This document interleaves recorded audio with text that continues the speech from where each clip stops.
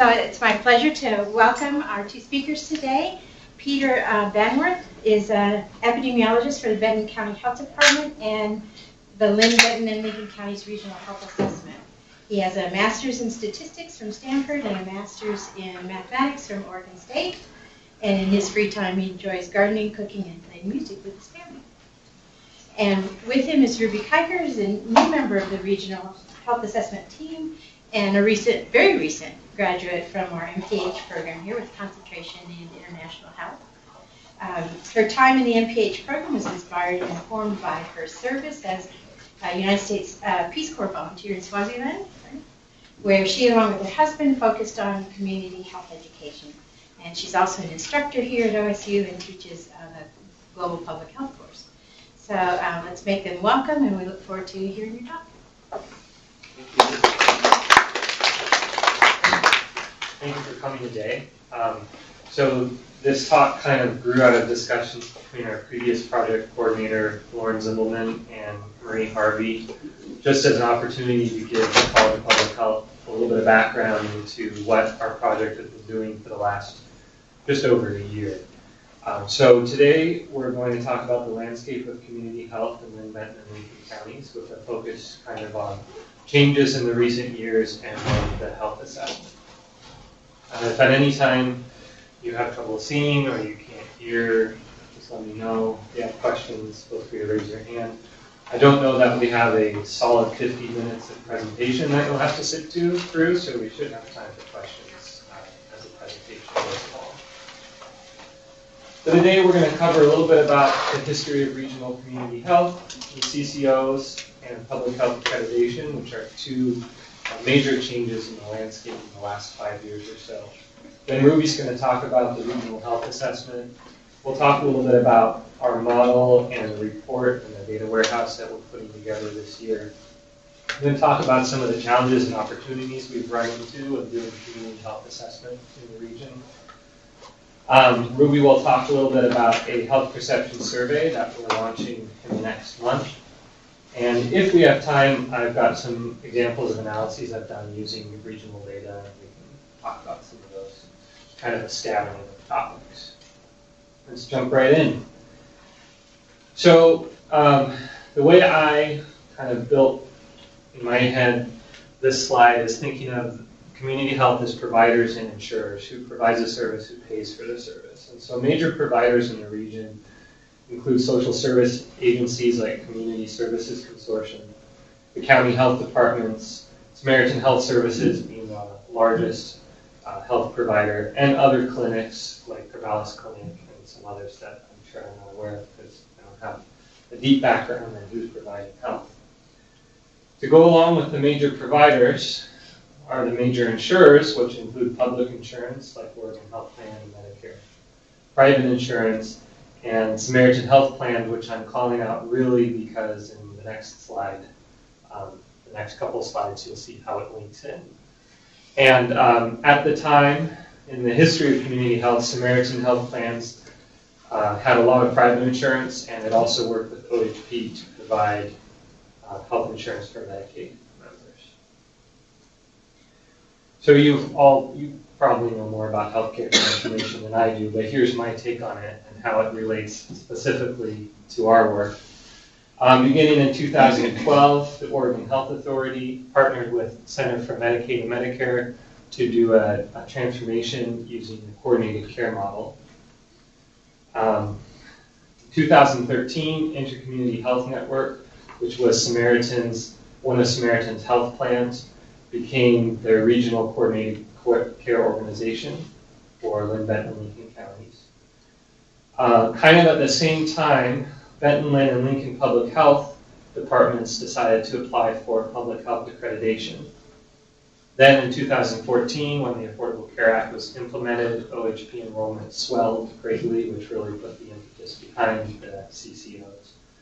And in this year, we're really focusing on building regional partnerships and assessment data and coordinated care. Any questions about this? Did I miss anything really important? This is what my little view of it has been. So, part two, history of the community health in the region. The major change here is, well, I would say that the major providers, even though they were overlapped, the goal is to make those intersections much stronger and much tighter. And then in terms of paying for care, public insurance and American health plans came together and created IHN-CCO, which is how we refer to it in the community health network, so I probably won't say that again. It's called IHN. So this is kind of the landscape of community health right now. I wanted to talk a little bit about the goals of the CCO reforms, and again, this is in the context of what we're doing, so probably a lot of people here have specialized in that sort of understanding that I don't have, and that's okay with me. This is from Bill Bushka, who is a health authority innovator agent at the state. So the goals include taking fragmented care and turning it into coordinated patient-centered care. Take disconnected funding streams that have unsustainable growth and bring them into a global budget with a fixed rate of growth. Take volume payment with no incentives for improving health, fee-for-service basically, and turn it into capitated payment with quality incentives. So the CCOs get a chunk of money based on the number of OHP enrollees and maybe a projection of how that might grow over the coming year. That's the money they have to work with. They get to keep any extra that they don't pay on services, and if they meet quality incentives, they get a reserve of money that was held back as an incentive. From limits on services, the goal is to turn that into flexible services. From healthcare delivery disconnected from population health to community health assessments and improvement plans that are built with community input. And from limited community voice and local partnerships to community advisory council and local partnerships. Limited versus no longer limited. So we would qualify as one of the local partnerships, I would say. IHN in particular, which is our local CCO, provides managed care to OHP members, Linn, Benton, and Lincoln counties. It currently, as of, I think I looked that up in November. In November, it had about 57,500 members, which is 93% of all OHP enrollees in Linn, Benton, and Lincoln counties. Lane County CCO cuts into Southern Linn a little bit. I think IHN cuts into Southern Polk, so there's a little bit of overlap county to county. Covers physical, mental, and dental care, and it has a large pot of funding to support community health projects. It's beyond just paying for healthcare service. All right, so here's some of the regional partners that I've learned about, I've discovered in I've been with the regional health assessment for about 7 months total, so I haven't been here very long, but I've already seen a lot more than I ever knew existed. IHN-CCO has a work group called Delivery System Transformation. They have a community advisory council, which is made up of community members from Linn, Benton, and Lincoln counties. Half of the membership needs to be OHP members. And then they have a Healthy Communities work group whose job is really to kind of coordinate a lot of the work that goes on over here and make sure everybody talks to each other. The county health departments have federally qualified health centers. All-C Rural Clinic is now going to be working with Benton County, Linn, Benton, qualified health centers, and they're also opening a new center in Sweet Home, so they're actually expanding pretty quickly. And then the public health departments. The Community Services Consortium provides emergency housing, and it also runs the Linn, Benton Food Share. There's also a Lincoln County Food Share, which I don't think is necessarily under the CSC umbrella. And then there are a lot of other groups. Early Learning Hub, which is kind of the CCO model for children 0 to 6, focused on education. Willamette Neighborhood Housing, one of their entities is the Linn, Benton Health Equity Alliance. Oregon Cascades West Council of Government. OSU, I realize the mic is over here. You guys, Samaritan Health Services, United Way. So these are some of the regional partners that we've been talking to about our work. Public health accreditation, the other big change. So this is a little timeline of how the counties and the state have gotten involved. Public health accreditation looks to set a national standard with just a ridiculous number of very specific metrics that public health departments should meet in order to get nationally accredited by a nonprofit board. Linn and Benton County started their process in 2012. Lincoln started theirs in 2013, and accreditation is not limited to counties. It can be county, local, tribal, or state, and so the state of Oregon started theirs in 2014. As far as what public health accreditation entails, you start with a community health assessment, CHA. You use that to build a community health improvement plan by identifying priorities from the health assessment that the local public health department focuses on. The next step is to submit documentation to the Public Health Accreditation Board. Benton County submitted about 500 documents. Then in preparation for a site visit, the board says, well, we want another set of documents, so I think we're submitting something like another 150. Then they have a site visit where they kind of ask you about the documents, look at the public health department, ask for more documents.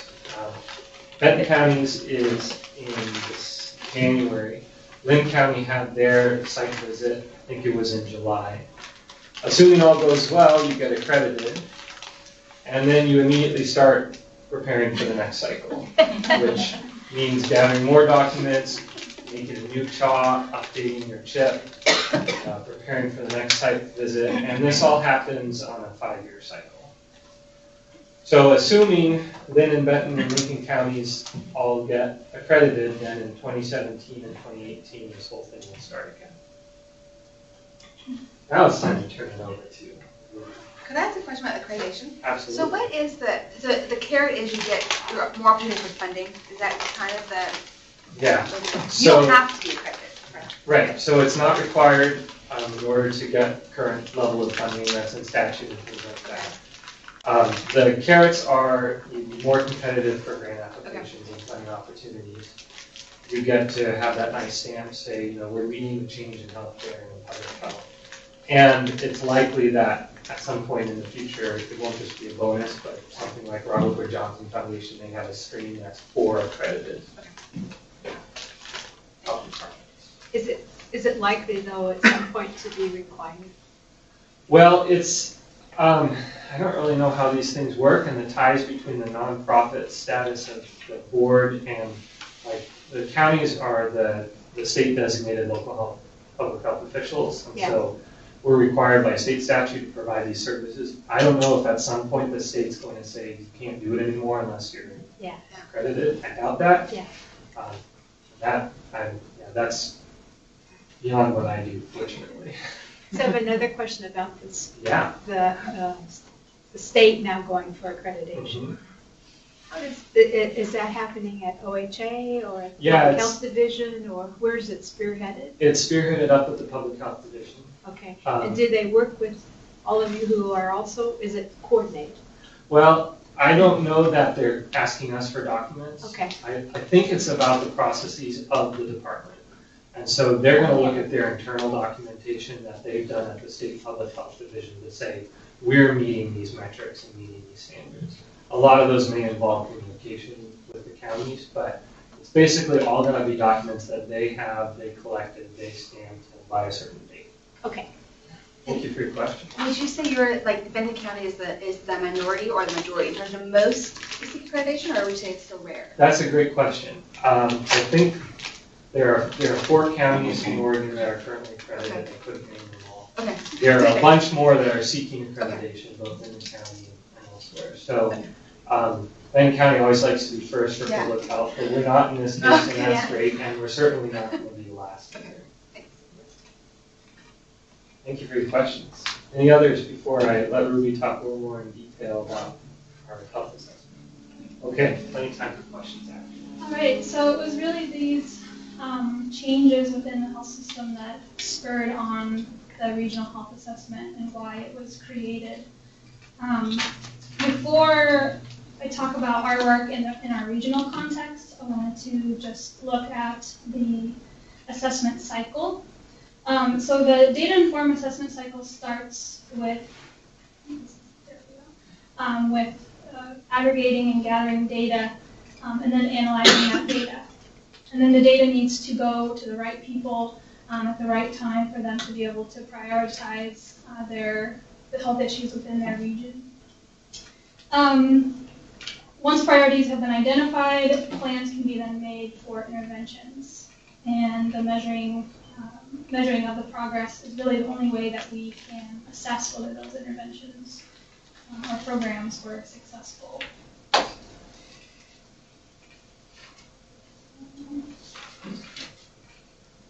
So there are many assessment cycles going on within Linn, Benton, and Lincoln County, and that's really our region that we're focused on. Each county health department, like we just talked about, is doing a SHA-CHIP 5-year cycle, and this follows, like we talked about, the best practices put forward by the Public Health Accreditation Board, which is a voluntary program. Next, we have the coordinated care organizations, and they have their own SHA-CHIP cycle that also follows a 5-year schedule. And this cycle is mandated by their Community Advisory Council.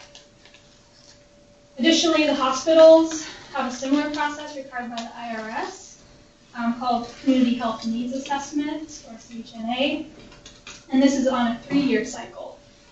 And it's a way for the hospitals to show that they are have identified and are able to serve the populations within their community.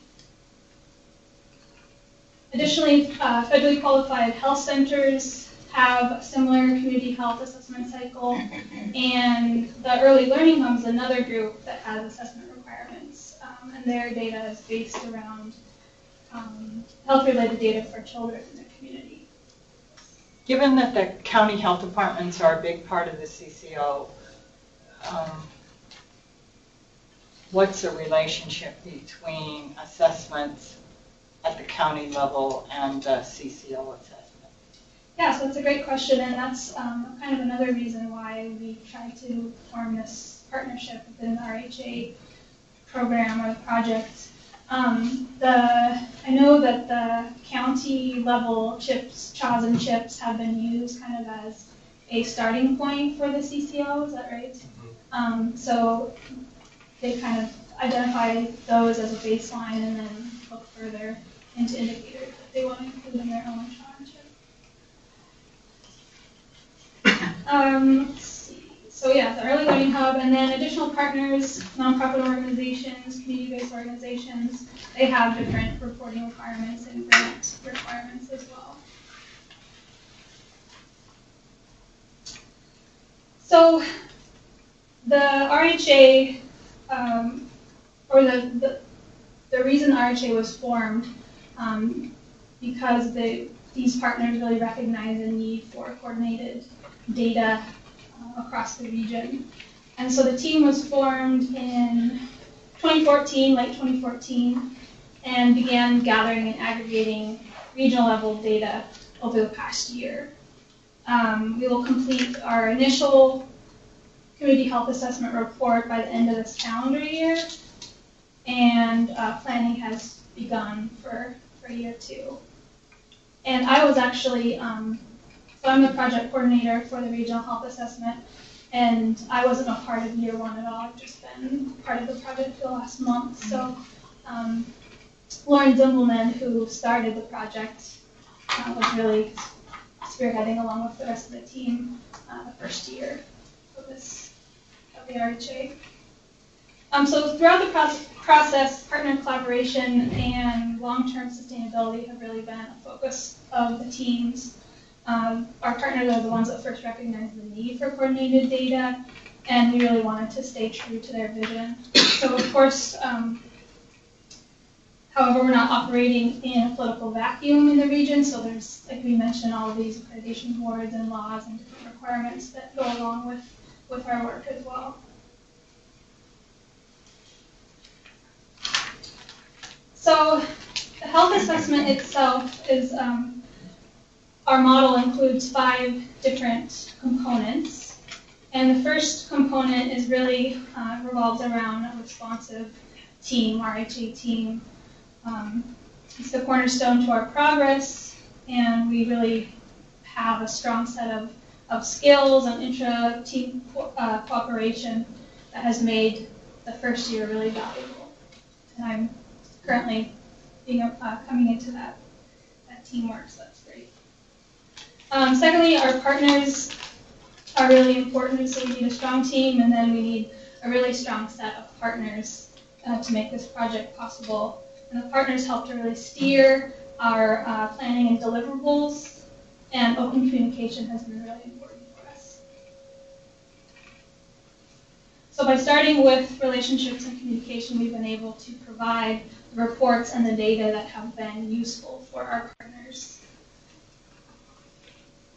And let's see, the data warehouse that Peter mentioned earlier has been set up and is evolving throughout the project. And this will really be a way for us to revisit data that we have added into our reports and dig a little bit deeper into different areas that we want to look at or that other partners are interested in looking at. And this entire project is governed by project management, and our team is really committed to sustainability and replicability and continuous improvement, which has been definitely a cornerstone. So we are really intent on documenting our processes and making sure we have internal timelines and cycles that we pay attention to. So we have 6 themes that we're looking at for our RHA report. The first one is demographics, so we're looking at population, growth rates, race, age, and also considering important or sensitive subgroups that are affected by public health, such as Native American populations, individuals with disabilities, people experiencing homelessness, etc. The next section is environment, which includes both the natural and built environment. And then we have social determinants of health, and we look at anything from education to food security and income. The 4th chapter, so each of these main topic areas are broken up into chapters in our reports. The next chapter is access to healthcare, and this is really looking at both the infrastructure available to people and then individual limitations to accessing that healthcare, such as uninsurance and healthcare costs. This 5th chapter will focus on disease and injury, which just will break down the major chronic and acute conditions that we see in our region. And then finally, we look at health across the life course, which examines healthy behaviors and decision-making that affects people from birth into older age. So our report, the main challenge has been during this reporting process is to really balance 3 levels of analysis, both the regional focus, the county highlights that we see, and then state comparisons. So when counties differ, we really try to highlight the similarities within the region, and when the counties are dissimilar, we try to kind of give some background on why that might be and highlight those dissimilarities. And then we try to compare regional data to state data and use that as benchmarks for the region and comparison. And then we use the narrative to tie these 3 foci together and really guide the reader through the report. I'm sorry if I missed this. Who is funding this RHA?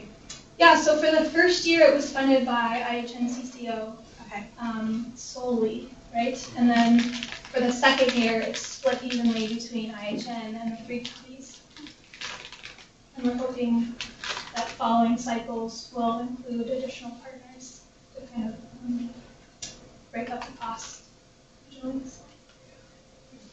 There's an understanding that not all partners would have the same funding available or the same level of needs that the counties and the CCO have. So one thing we're exploring is kind of different levels of involvement in terms of how much is contributed and also how much is accessed. So for example, Samaritan Health Services has contracted with us this year to produce their health needs assessment. And so they contracted directly with the regional health assessment, which defrayed the costs that was split among the counties and the CCO. So how we actually constructed the report is we used public health theory, which includes our framework, which was a mix of map and grounded theory. Background on which indicators best describe the health of our region, and guidance on when and how to highlight differences and similarities within those indicators.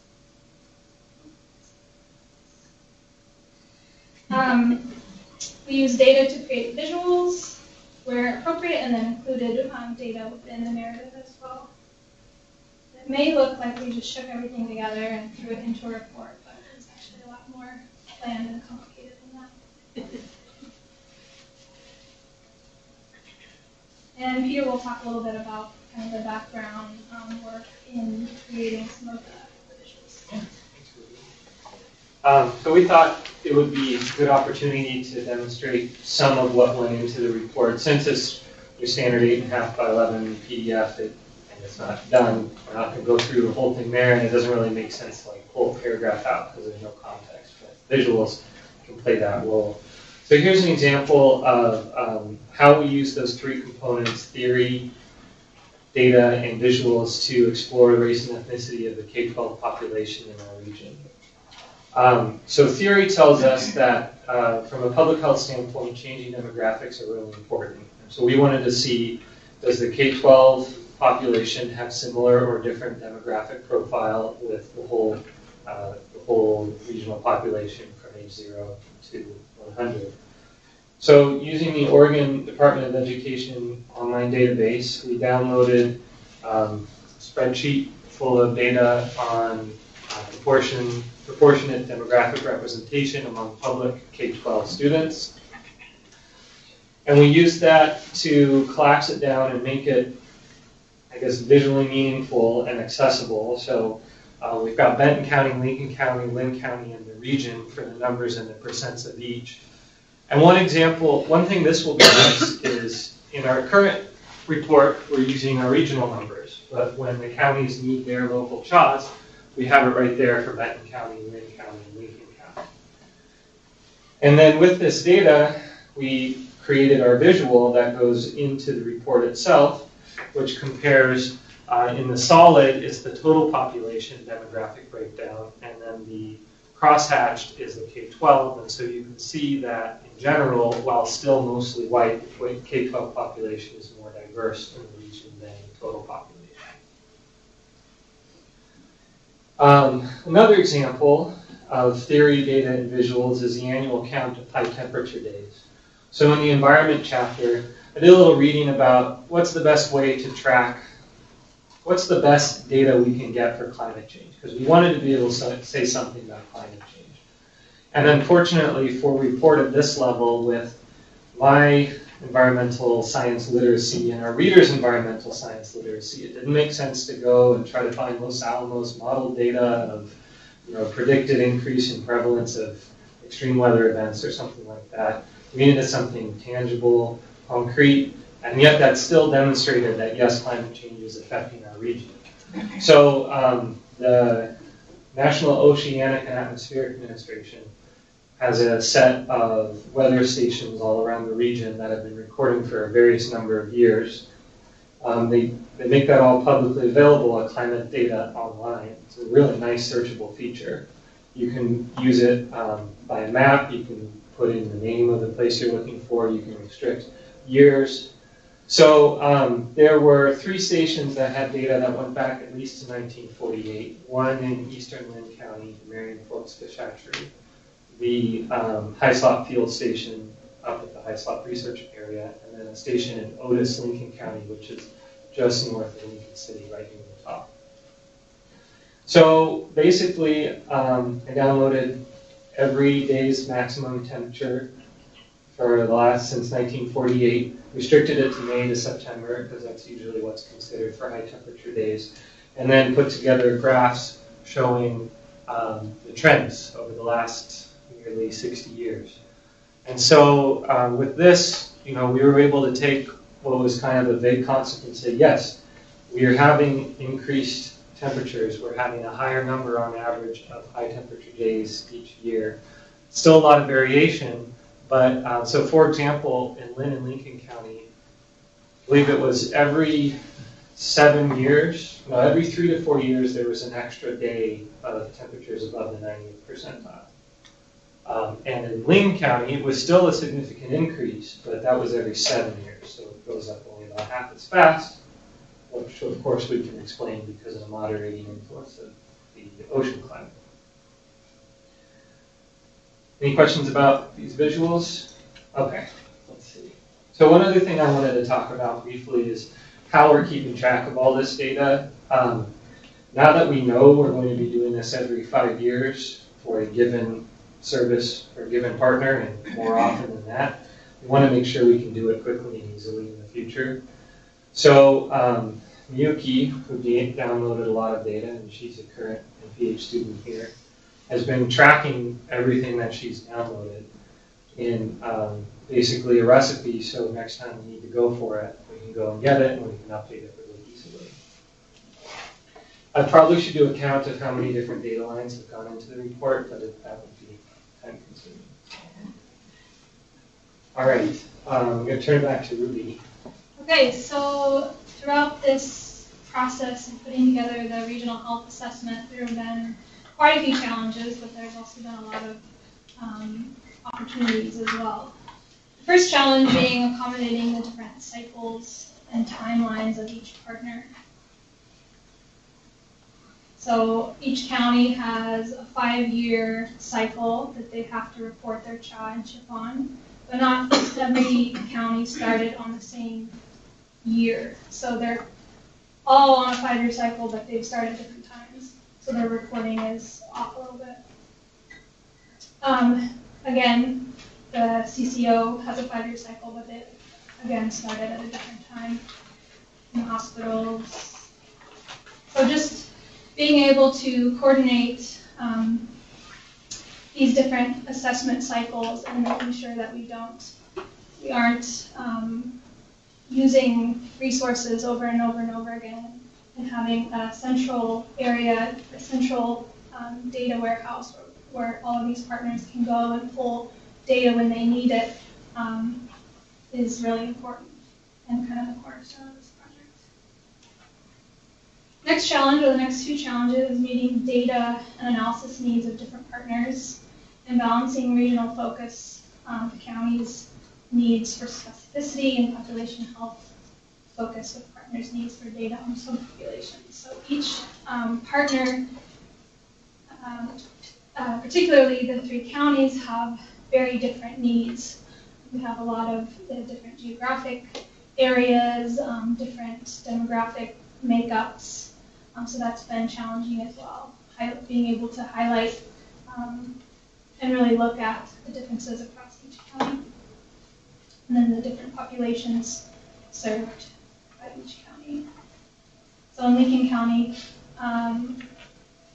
there's a much higher population of elderly residents, whereas in Benton County, the population is a lot younger.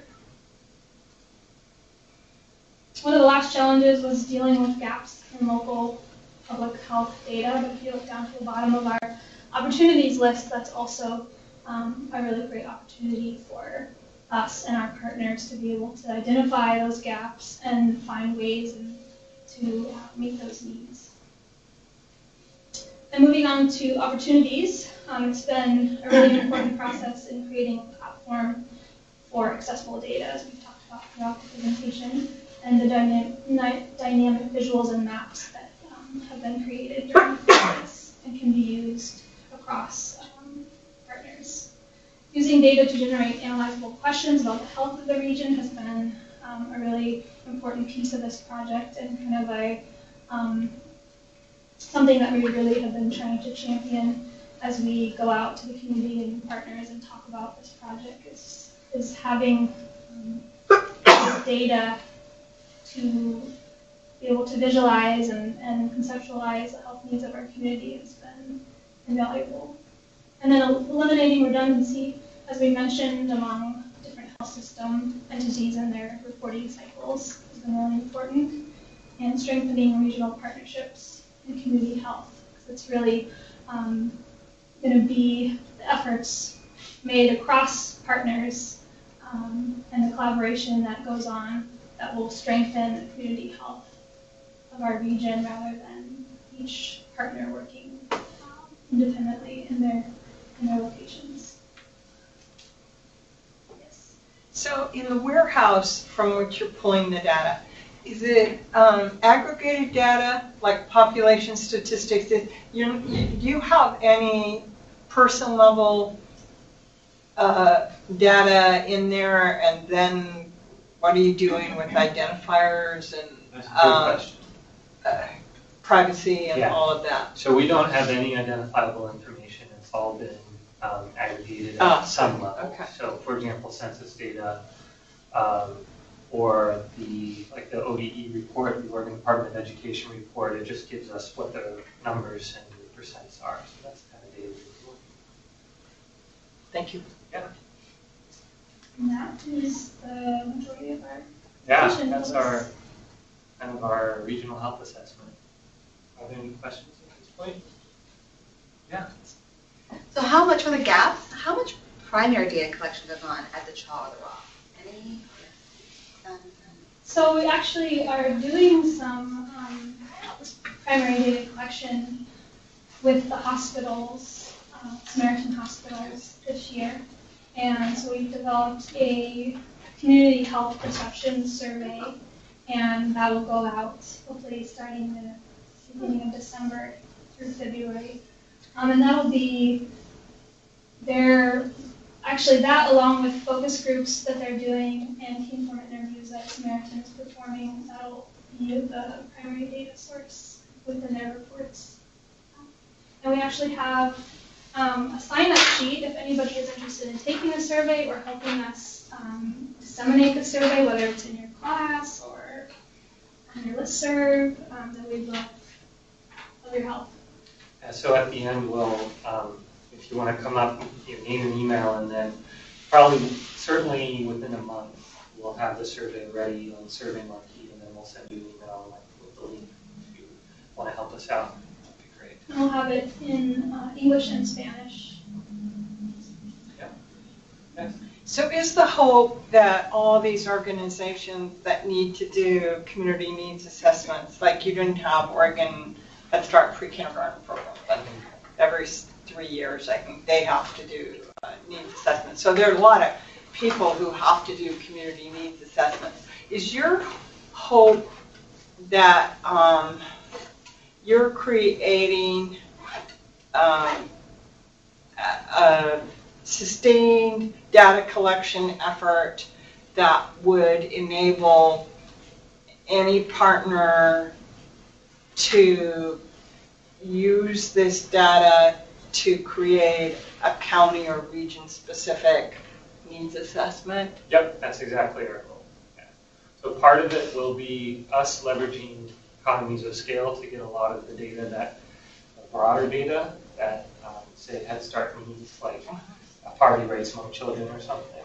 And then Head Start, which collects its own data, hopefully would feed their data to us, and then it kind of be stored centrally and available to others to them, and also to Early Learning Hub, and also to the CCO. Yeah, that's really the goal. Yeah. Have you had any challenges like getting access data from like Samaritan? That's a good question. Yes and no. No, in that we haven't pushed them on it. Yes, in that they didn't come and say, look at all this data we have to use. Right now we've been focusing on data that's basically available to anybody online. What is/will be the availability to the public of these sort of assessments? As far as the assessments go, they're always publicly available. As far as the data goes, when it's publicly available data, if we had to do a lot of work to get it all aligned, we're probably not going to just have it in a easily, a free online lookup feature. It's probably going to be like an internal server that all of our partners can access.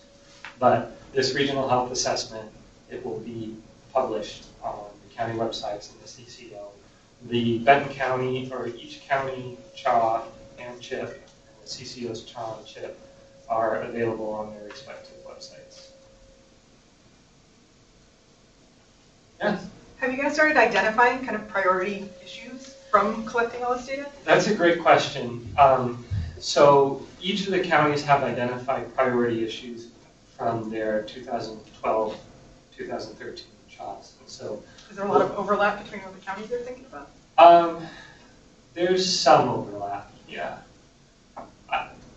By and large, 5 to 7 in each county. Probably 2 of those are likely to be found in any of the counties. And then the CCO had their priorities, which are focused on the members. Again, a fair amount of overlap. So one of the goals, I'm sorry, go ahead. Oh, go ahead. All right, so one of the goals is if everybody's working from the same data set, maybe it's more likely that the priorities will be the same as well.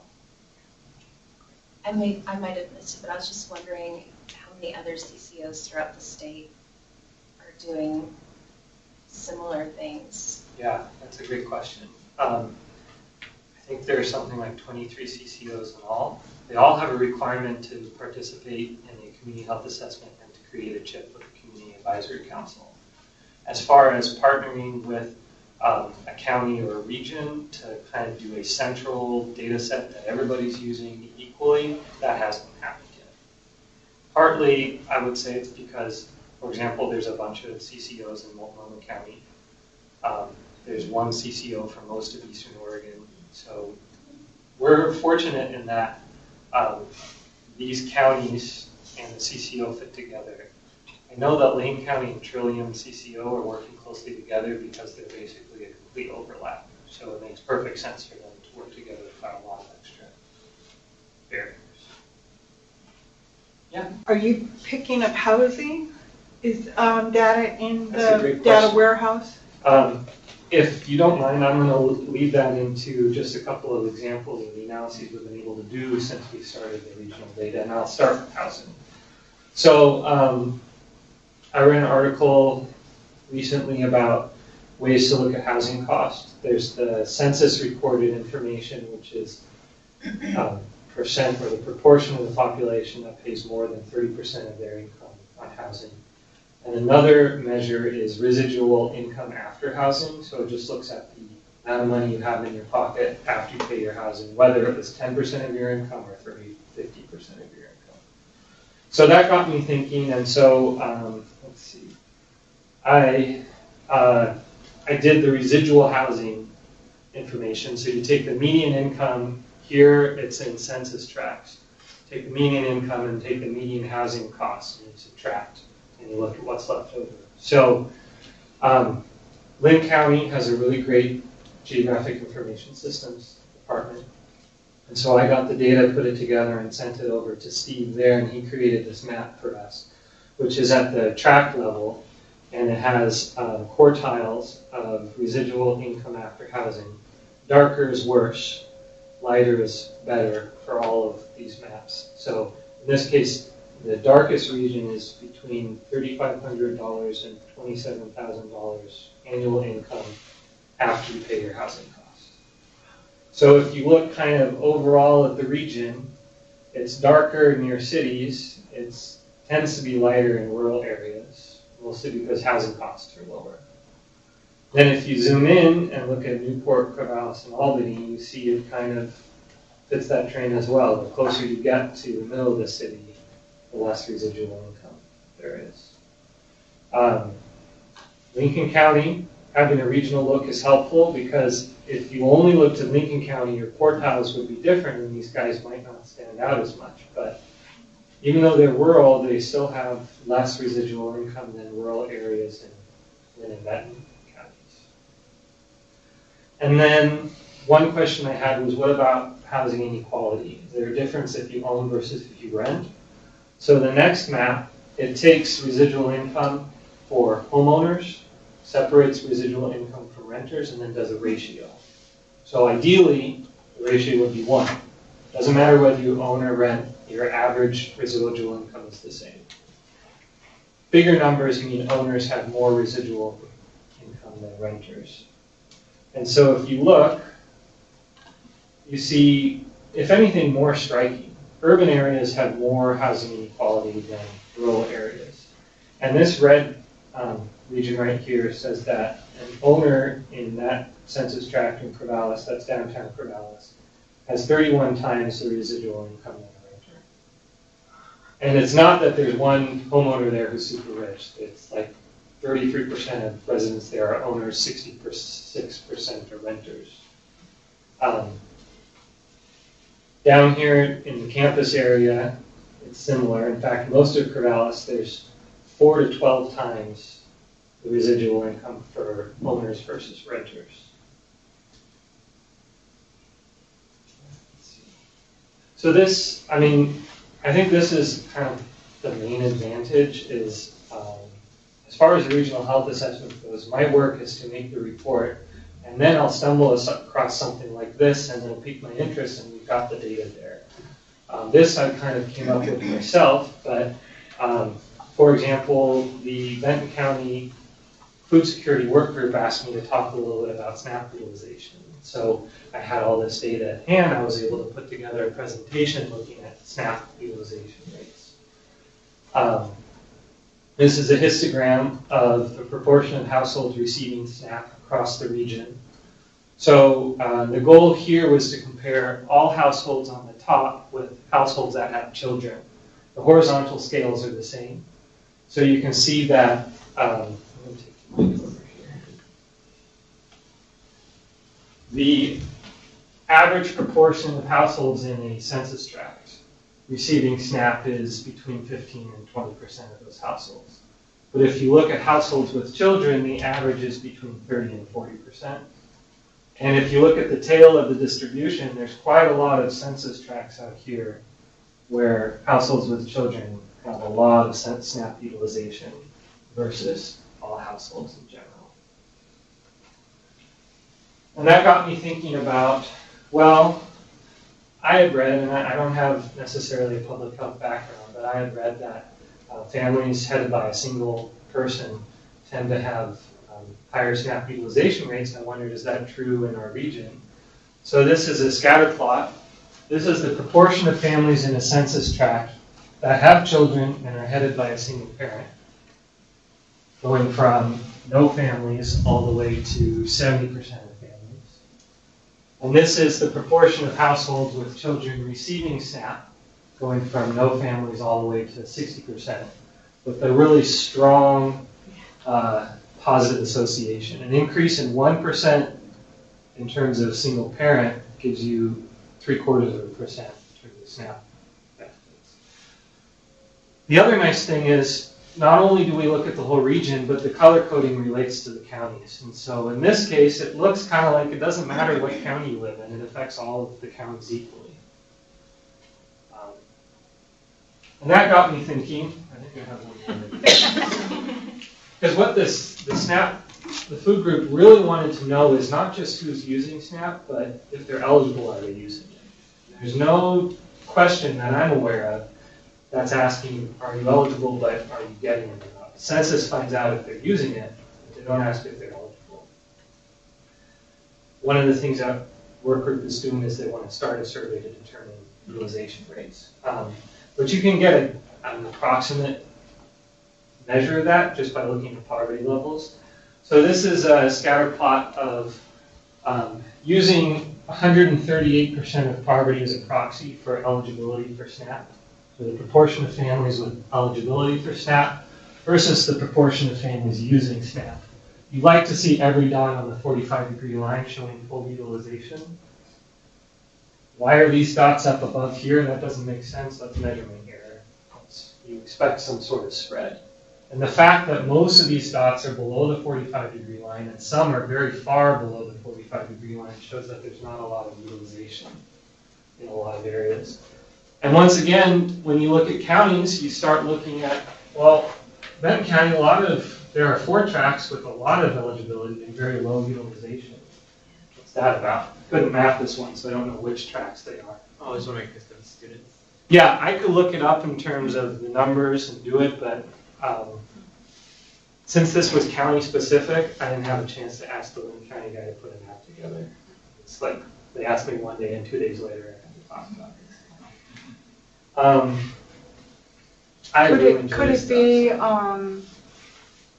presence of children in the households and Benton County having so many households without children in low income because of our student status? Mm-hmm. I mean, could that explain why we have so many blue dots? I'm honestly not sure.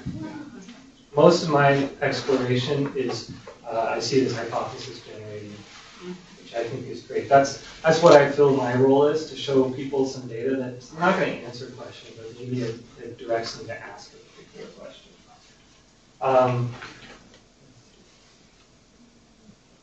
Okay, I think we're short on time. Is that right? We're only at 10 till? It's Marie's show. We're here till 12. Okay, well, if you guys don't mind, I'd love to show you some of the work that the Early Learning Hub has been doing. So they get kindergarten readiness scores from the state. Every child who enters a public kindergarten does an assessment that involves approaches to learning, which is self-regulation and interpersonal skills, I think. And then some academic measures, which is math and 2 literacy scores. And there's been research saying that the best predictor of kindergarten readiness is the percent of students in a school who are eligible for free and reduced lunch as a proxy for income, as a proxy for kindergartners, as a proxy for families with kindergarten. You know, it's not great, but it's the best predictor. And so I wondered if that holds true for our region. So the horizontal axis is the percent of students in an elementary school eligible for free or reduced lunch, going from maybe 5% up to 95%. And then the vertical is a standardized approaches to learning social skills score. And I didn't find any association between eligibility for free and reduced lunch and approaches to learning in our particular region, which I find heartening, I guess. It's, you know, you can't say that if you come from a region with more families in economic hardship that in general kids aren't going to be doing as well socially. What I found that was interesting, well, the other thing I found was that there was an association for math and literacy. The more students eligible for free and reduced lunch, the lower the average math and literacy scores at a given school. So these dots represent schools, not census tracts. And again, they're color-coded to county. So I thought it was interesting that the social skills didn't seem to have a strong association with the math and learning did have a strong association. And I started this exploration just by looking at those 2 dimensions, social and academic. And I did a cluster analysis, seeing if there were schools that were similar based on those scores. I don't know if any of you have done or seen a cluster analysis. It's like a gene tree, basically.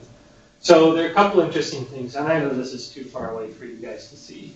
Again, color-coded, so a lot of the blue schools are over here. Now, left to right doesn't mean anything in terms of quality. It's just a clustering. Kings Valley, Franklin, and Muddy Creek, the 3 elective elementary schools, are very similar to each other. And then way over here is Eddyville Charter, which branches so early that it must be really different from all the other schools. So if you scatter plot those, sure enough, there's something way down here that seems a lot different from the other. But in general, it's a pretty nice spread. There's not a strong association. Higher math and literacy doesn't automatically mean higher social skills or vice versa, lower. And here are those 3 main branches. So if you look at the tree, and I just looked at 3 branches. There's one for Eddyville, there's a really big one here, and then the smaller one there. And if you look at how they're grouped, you can kind of see how the statistical program thought they were associated. So what are the X and Y axis for this graph? That's good, I forgot to say that, sorry. So the x-axis is standardized social skills approaches to learning. The y-axis is standardized math and literacy skills. So the value doesn't tell us anything, it's just if you're farther here, you have stronger social skills. If you're higher, you have stronger math and literacy. Benton County schools tend to have very strong math and literacy, but not stronger or weaker on approaches to learning social skills. I thought that was interesting. So Alicia just left, but she's they're just finishing a paper using kindergarten assessment scores, and she would have to describe it. But the thing, when I heard her report, that was the strongest was kind of all the variation got sucked up at the school building level, not district, not county, but so. I'm sorry, which level did it? School. The school building, elementary school building level was where they found the variation. Now, I should never, I was, if she just was sitting right there and I was hoping she was going to say it, you know, so to get it really straight, you'd have to talk to her, but it might be interesting for you to connect with Alicia because it's a very similar look. It has a lot of implications for the early learning hubs because if it's that localized, it's pretty clear where to put your resources. Yeah. So this kind of analysis is really important. It has a lot of policy implications and can really help us reach the kids who need it, the families. Because this is all about supporting children before they get to school. Right. You take this test, this assessment happens in the first 3 weeks. So it's all about the early years. Great. Thank you. Thank you very much.